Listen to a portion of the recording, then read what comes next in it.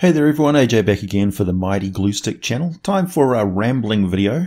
This week I wanted to discuss something that comes up a lot, and it's not amazing that it does considering the subject matter of my videos. The question was raised most recently by regular viewer and commenter New York Dragon, who asked, and I quote, "I don't play D&D so I don't know shit, but it seems to me that if there's a great deal more of dark, evil bad guys than there is good guys. Is that the case, or is that just my ignorance shining through?" Actually, yeah, but it's just as much my fault as anything. So I wanted to answer this in some detail and paint a very large picture for you. There's definitely, certainly some very dark and evil, terrible monsters in Dungeons and Dragons across all the world settings. And there is a need, narratively, for there to be big bad things that the players of the game are threatened by, as this is high fantasy. The players want to be able to use magical spells and artifacts, so the creatures that they're facing need to be a cut above lions and tigers and sharks and things like that. So there's certainly all sorts of normal threats in the Dungeons & Dragons world, but there's also magical and fantastical threats that heroic characters need to rise up against and fight. Because if the world was just mundane things, then these extraordinary characters with superpowers would just roll over anything and reduce the world to nothing but lily picking, as somebody else pointed out. So certainly there's an upscale of the threats in Dungeons and Dragons, because there is this extraordinary ability for the characters, the players, to have this ability to play larger than life, super heroic figures in the Dungeons and Dragons world in these stories. And also, you need to keep in mind that there's all sorts of other powers in play that are not often that detailed in the Dungeons and Dragons stuff. If you're just paying attention to the monster manuals and things and the monster videos as I do, then I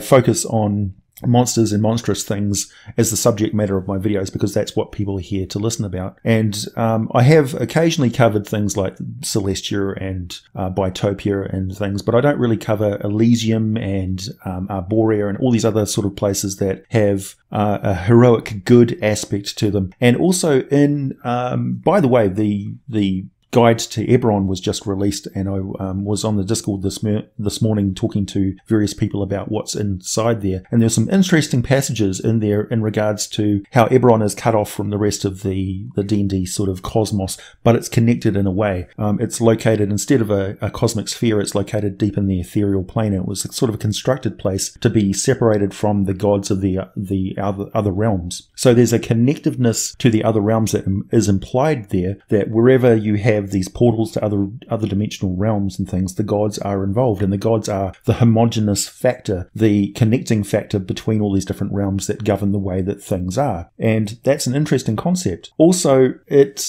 implies that in all these other D&D worlds with the connections to these outer planes and things, they also stated that beings from other realms, other planes of existence, are quite often concentrated on their realms. They don't have time to go traversing into the mortal realms, the primaterial worlds of other places, because they have concerns of their own. Very much like people in large countries, quite often they don't even see all of their country, and they certainly don't have a lot of interest in going to some foreign place because they haven't seen all of their own country yet. Similar sort of thing, people in local politics get very much involved in what's going on in their small town, and they don't really pay much attention to what's going on in a neighbouring state or something like that, because life tends to get you tied up with things which are going on in your immediate environment, out of sight, out of mind. Same sort of thing in the cosmic setting of Dungeons and Dragons, where people can get very much involved in what's going on in their plane of existence and entirely forget that there's other planes of existences out there that are just as involved, have just as much politics and stuff going on, just as much action and adventure, but in an entirely different nuanced way, which is governed by that particular laws and mores and population dynamics and variations of monsters and history and things which are involved in all of those different planes of existence. So when you go into a different plane of existence, it's not waiting for you to get there before everything happens. You are stepping into an entirely foreign environment with its own rules and politics and events going on, and they may not necessarily welcome your existence as you come into their country, just like certain other countries in the world are very disparaging towards any foreigners who come into their country and upset the cart, so to speak. So the same sort of thing, if you get involved in the outer planes, it's usually a traversing into the outer planes to deal with something which is impinged on your plane of existence and change things for the better or worse. If you have an incursion of some sort of creature that plane of existence has particular problems with too, they may certainly join forces with you to deal with an extra power base or something that those type of creatures are setting up in the prime material world, because it's like an advanced base or a secondary base that they're setting up somewhere else, that they could come back at that plane from a different angle, like it's a different front in a war which is ongoing in that plane of existence. So they have the enemy's camps are well known and located, and they're dealing with it in a conventional sense. But as soon as planar travel has become involved, it could get very, very difficult. You can imagine if terrorists in our world, for instance, have the ability to traverse planes and then come back in from an entirely different direction, it'd be almost impossible to tell which direction the attack is coming from. So similar sort of problems with Dungeons and Dragons. Also, in the Eberron campaign setting that has just been released, there's talk about how it's a wide magic setting, not a high magic setting, which is fascinating, in that Dungeons and Dragons has arcane magic as kind of a science. It's codified, it's reliable, it's information which has been able to be passed on from one person to another, and it's also information that can be passed on to somebody who isn't inherently able to cast magic like a sorcerer, or hasn't got some inherent connection to a divine or arcane source such as warlocks or clerics. It's an ordinary person has got extraordinary access to world-shaking and reality-manipulating powers through just reading and learning and educating, and able to manipulate their mind to operate in a certain way. So the spell slots and the ability to cast certain spells and the level progression of an arcane spellcaster is far more focused on what they can mentally do than anything else. And so in 5th edition in particular, they've asked the very real and pertinent question, which has become very relevant in the Eberron campaign setting, but which has got a lot of psychic stuff in there traditionally. What is the role of psionic power in Dungeons and Dragons? And in regards to how it operates mechanically in the game, do we actually need a separate psionic system, so an entirely different power structure, much like divine magic is somewhat different and arcane magic is somewhat different, but they both use the same system? I see personally nothing wrong with psychic powers operating just like spells because of the psychic nature of spell casting in the first place. Wizards gain additional power and magic and a special ability to cast the very difficult spells and things like that, and the fact that concentration is so heavily involved that the ability to memorize spells means that you keep a spell active in your mind and then complete it and release it as an existing thought process that they're maintaining throughout the day. And the idea that these wizards are essentially doing complex things inside their head, that intelligence is the primary trait of a magic user of the arcane school, because they are maintaining an artificial state of mind ready to unleash that manipulation of reality, which is the spell actually taking effect. I find that interesting. Also, that really ties in with what psychic powers are all about. So I see no problem with using existing spell structures and spell rules for dealing with psychic powers, just like the existing arcane magic rules can just as easily apply to druidcraft, clerical magic as well, divine magic. Absolutely. So back on the topic of why Dungeons and Dragons is so dangerous and how do people survive in this sort of environment? Well, monsters aren't overrunning everything all the time. They are, as Trevor, one of the long-time commenters on the channel, will quite often point out, there shouldn't be dragons everywhere. There's not a representation of every single dragon kind in any particular region. There'll be one or two here or there, which is not to say that those other dragons don't exist. It's just that they're fairly rare and the world is very big, and perhaps they don't even exist on that particular game world. They may be somewhere else and just visit occasionally. Eberron and in other places which are cut off from divine control, or in places where there hasn't been, in Faerun, for instance, there's a very unique environment with the dragons, with the Drago Rage mythal, which has caused their destruction of their society, their civilization, which has resulted in the dragons turning away from the dragon gods and the dragon gods going off and doing things elsewhere. You could say that Eberron is the result of the dragon gods not having any influence in Faerun, and basically at a loss to what else to do, have gone off into another place and said, well, what if we cut off all these other races from the divine pantheons which created them and just let them be free beings? What will happen on that world? So it's kind of a cosmic experiment that these divine beings have have performed and is an ongoing experiment where the other pantheons, the pantheons of Corellin and Lolth, for instance, are cut off from the Drow and the Elven society on Eberron. The dwarves are cut off from Moradin. It's an interesting experiment to see what happens. One thing I find interesting, and a theory that I've had and had been talking about in Discord recently, is the idea that on Athos you have half-dwarves, the Mull, but you don't have half-dwarves on any other campaign setting. Why is that? Is it just because Moradin is kind of like a cosmic divine birth control that says there shall be no interbreeding of dwarves and other races? Is that the reason why there are no half-dwarves on Faerun? I mean, or is it just basically racism? Or is there some other thing going on here that's never really mentioned? So is it possible that on Eberron, which is cut off from the gods of the Dwarven pantheon, there are half-dwarves there as well? It's a good question. So that's certainly something to consider. But as for, is it a dangerous environment there? Absolutely, certainly. Also, we've got the new edition of the grand experiment of porting over world settings from Magic the Gathering. I'm a big-time fan of the Magic the Gathering lore and things as well. I'm not as well-versed on it as anything else. I mean, the body of work of lore of Dungeons and Dragons is vast and huge. I don't know if anybody's completely conversant on all of it, but I certainly look forward to Ravnica being introduced as a world setting officially for Dungeons and Dragons because it's such a unique environment. Pathfinder has had a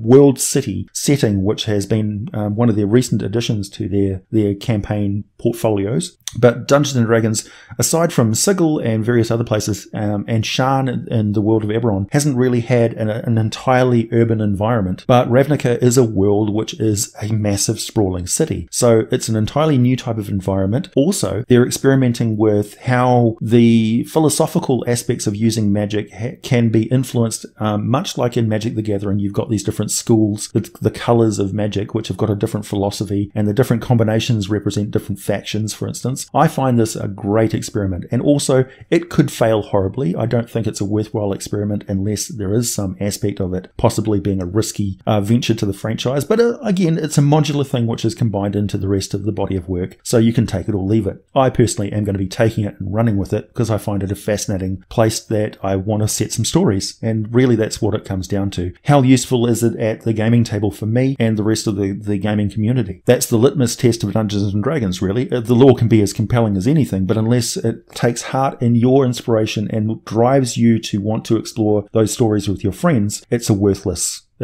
source book. And so I certainly commend Dungeons & Dragons Wizards of the Coast for venturing at really considering what they're bringing to the table and the way they're handling it. For those of you who haven't got access to the Eberron campaign book as it is, it's currently available for download on the D&D Beyond website. So I went and checked it out there immediately. And I would say it's more like, for those of you who haven't had a look at it yet, it's more like the Sword Coast Adventurer's Guide, and that it's a broad overview of Eberron. It doesn't go into a huge amount of detail on anything. It does bring you the Kalishtar, the Warforged, all of the races and things like that are a part of it. It doesn't go into any detail on the monsters and ecologies of Eberron, although it does bring you the dragon riders, the raptors that the halflings ride on the Talentha Plains. So that's interesting. It doesn't go into a huge amount of detail on magic items and things like that, which are unique to the setting. It does give you a broad overview of the continent, the cosmology, which is very interesting, and the general topography of Corvair and that sort of thing, and what it's like to run a setting there. So I'd say it's more like a player's handbook of Eberron, and that I can predict that they're going to bring a lot of